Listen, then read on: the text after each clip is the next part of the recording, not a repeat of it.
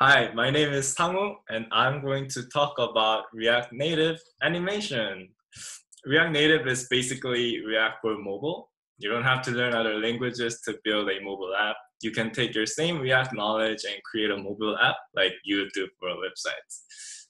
Among some differences between React and React Native, I chose animation because it makes an app way more interesting and fun to interact with, which is what we probably want in our apps. Without going in too deep, I want to show what it can do and show you a gist of how animation works in React Native. Oops. So how to use React Native in a nutshell. Step one, don't forget to import. You have to import animated library from React Native. I put this slide in because I always forget to import stuff. And step two, you have to create a new animation. You have to create a new animation variable in this.state inside the constructor and assign a variable with the initial value of the animation. So in this example, this.state.slide is a new animation with initial value of like x is 0 and y is 0. It's shortened by saying new animated.value xy invoked. Then step three, what should it do? You have to tell what the particular animation variable should do. Here we're telling this.state.slide to spring 20 pixels to the right. So this.state.slide, here we're telling it to spring to value x 20 and y 0. So just moving 20 pixels to the right. You could either store this whole animation, animated.spring, yada, yada, yada, inside another property like this.slide, right? Or you can just call the animated.spring just by itself. You don't have to store it. Step four, apply the animation. Apply this animation variable inside style property of animatable elements. In this case, the animatable elements is animated.view. So what are animatable elements? That's a good question. Animations work only on these animatable elements. There are a few of these out of the box, which are animated.view, animated.text, animated.image, and scroll view. But you can also create your own animatable elements if you want, but you'll mostly use these out-of-the-box elements. And then the last step is to start the animation. So previously, we stored the whole animation inside this.slide right. Now you just you trigger the animation by saying this.slide right.start in both. If you don't do .start, your animation will never be triggered and you'll never see the magic happen. And the animation is applied to the animatable element that you assigned it to. That has the animation as the style property. And that element will be animated.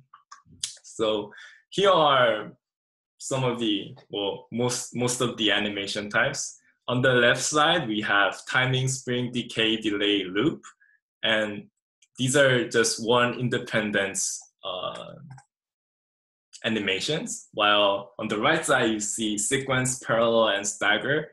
These take in an array of the animations on the left side we see here. So it takes in an array of independent animations. So sequence executes those array of animations in sequence, and parallel executes all those animations at the same time, and stagger executes those animations with a delay in between. So, and Panresponder is a very tricky thing to deal with, but because it's harder to use, it allows us to do more cool animation stuff.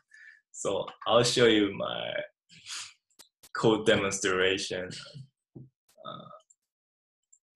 Okay, so this is using a program called Expo. It allows you to use a mobile platform and see how it looks, how your stuff looks like in the actual phone.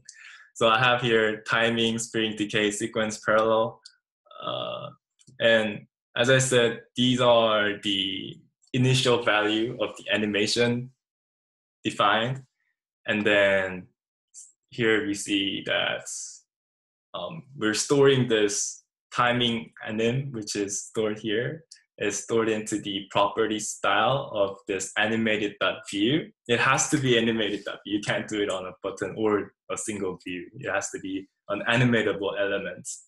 And then when we click on the button, it's going to handle fading, or for all of these, just handle some animation.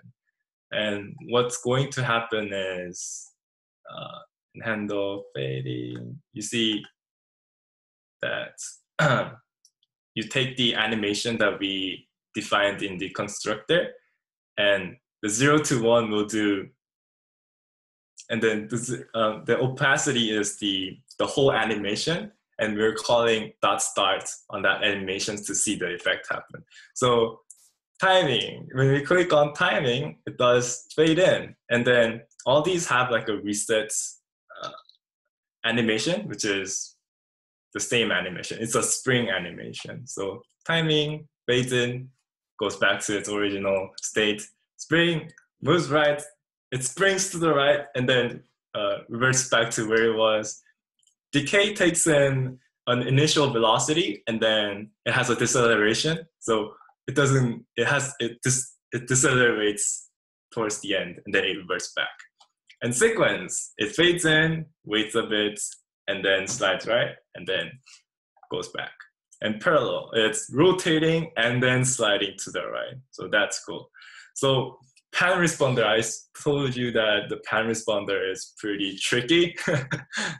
This is the code for Panresponder. You need all of these to get started with Panresponder. It's relatively a lot more code, but it allows for cool things. So you can just pretend my cursor is your finger. So it listens to your finger, and then it just carries that element everywhere I want it to be. And then notice that depending on where the screen of your element is, it rotates left and right.